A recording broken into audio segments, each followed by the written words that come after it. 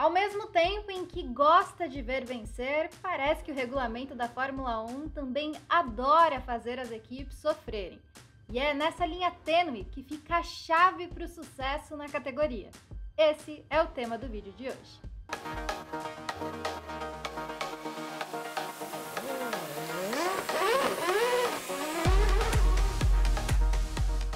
Fala pessoal, ligado no Grande Prêmio, começando mais um vídeo aqui no canal. Meu nome é Paula Cerveira e antes da gente partir para o tema principal, eu queria pedir para você já deixar seu like, também não esqueça de comentar aqui ao final do vídeo. E claro, se você não for inscrito, se inscreva aqui no canal do Grande Prêmio. A gente tem conteúdos bem legais e tenho certeza que você vai gostar. Recentemente, o campeão Max Verstappen falou algo muito interessante sobre o regulamento da Fórmula 1, como ele cobra um preço muito alto para as equipes se desenvolverem, e quem não se desenvolve acaba ficando para trás. O que ele disse exatamente foi isso, olha. Você vê isso quando os regulamentos mudam e algumas equipes acertam. Depois de acertar em cheio e saber o que está fazendo, você mais ou menos trabalha a partir daí e dá pequenos passos à frente. Mas quando você erra, você realmente precisa se reinventar e tentar de novo. E você está sempre atrasado, então precisa tentar alcançar os outros. Fato é que o regulamento de 2022 tinha uma premissa muito interessante, né? Todos os regulamentos muito revolucionários na Fórmula 1 sempre tem algo interessante. Mas em 2022, na teoria, e obviamente eu não sou engenheira, então por isso muito na teoria, era um regulamento mais simples, um regulamento mais acessível às equipes.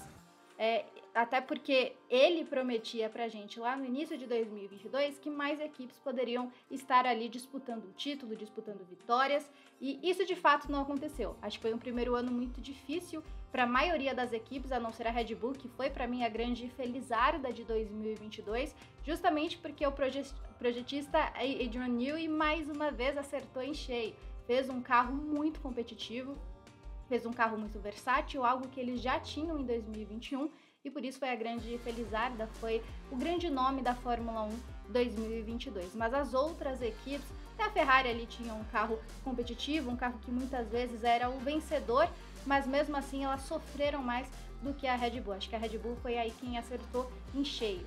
E um grande problema nisso tudo, por mais que o regulamento fosse, na teoria, mais fácil, a dor de cabeça que esse regulamento gerou não era nada fácil.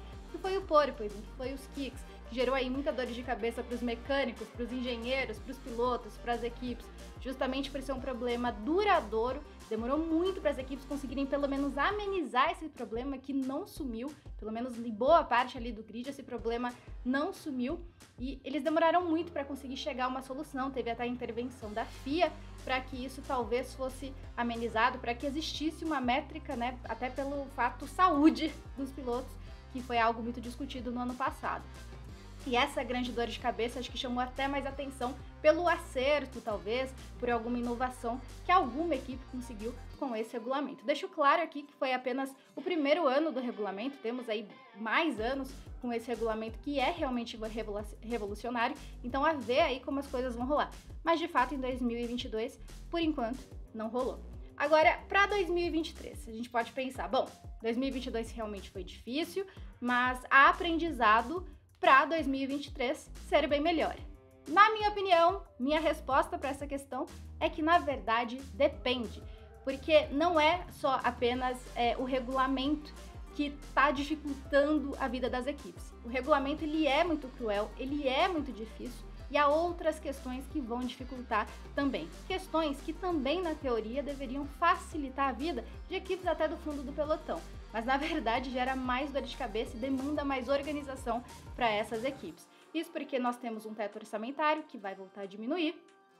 E esse teto orçamentário, né, que existe aí na Fórmula 1 para tentar equilibrar mais as forças na Fórmula 1, exige mais organização, sendo que em 2023 teremos mais uma vez o aumento de corridas, né? Era para ser 24 corridas em 2023, com o cancelamento do GP da China, teremos 23 corridas ao longo do ano, e é uma coisa realmente que preocupa, porque além das 23 etapas, né, das 23 corridas, teremos mais 6 corridas sprint. Lógico que não tem o mesmo valor do GP, né, da corrida principal, mas é algo aí a se pensar. Então essas coisas que podem jogar a favor, também podem jogar contra.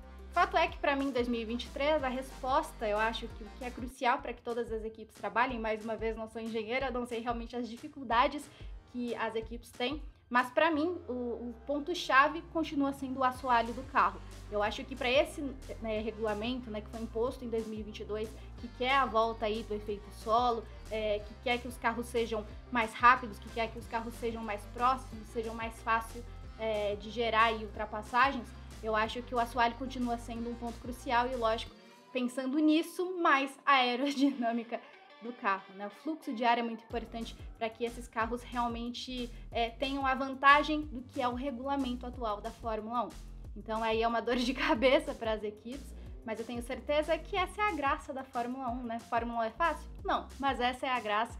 Então, a ver aí se as forças conseguem ser mais equilibradas ou se 2022 foi apenas um demonstrativo de como os próximos anos serão dominantes para uma ou outra equipe. Mas me diz você, Verstappen está certo em relação ao regulamento? O que tem de ser o foco das equipes em 2023? Deixa aí nos comentários, tá bom? Não esquece também de deixar seu like, de comentar e, claro, se inscreva aqui no canal do Grande Prêmio. Eu tenho certeza que você vai gostar dos conteúdos. Vou ficando por aqui, espero que você tenha gostado. Te vejo numa próxima. Até mais!